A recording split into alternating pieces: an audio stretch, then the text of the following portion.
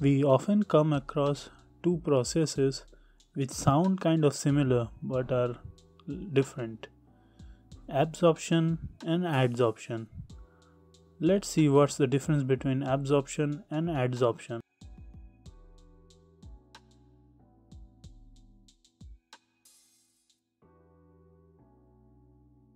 Adsorption is a process of incorporation of atoms or molecules of a substance in one state into another substance of a different state. As you can see here, a liquid is falling on the solid and entering the solid through small pores on the surface of the solid. This is a process of absorption.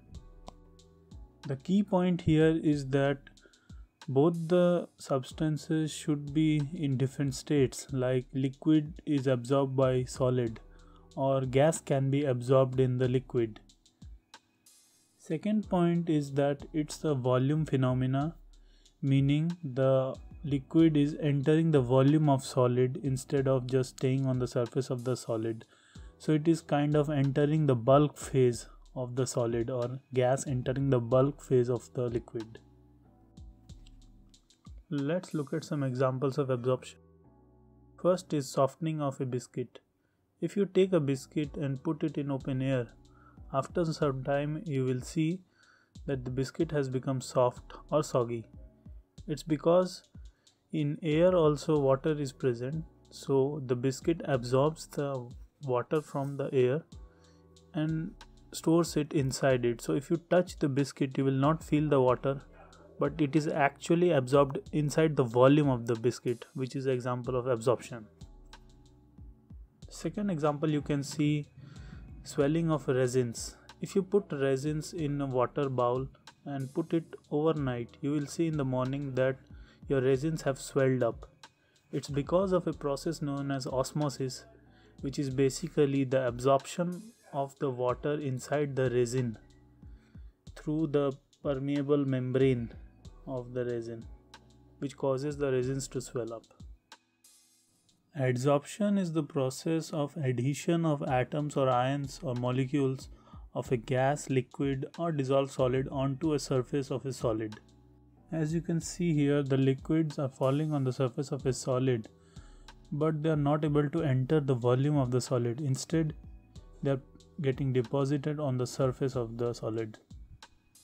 So the key point here is that one of the substances should be solid, because the molecules or atoms of gas, liquid or the dissolved solid will adhere on a solid surface. Second point here is that it's a surface phenomena. So all the other materials like liquid or gas or dissolved solid adheres only on the surface. It cannot enter the bulk volume of the solid. So it's a surface phenomena.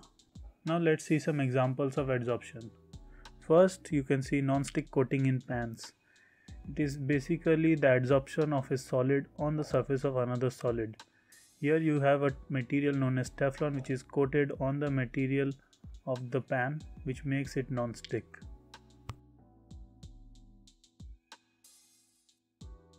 Second example, you can see misty windows. Water molecules cling to the glass windows during the time of fog or misty winter. As some moisture is always present in the air, occasionally water molecules bounces against window and a small electric attraction make it stick there. So over time these molecules pile up and form droplets. When they become sufficiently heavy, the force of gravity becomes greater than the stickiness and the drop rolls down the glass.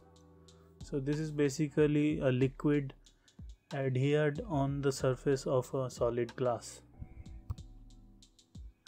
If you like this video, kindly like and subscribe and keep watching for more interesting videos.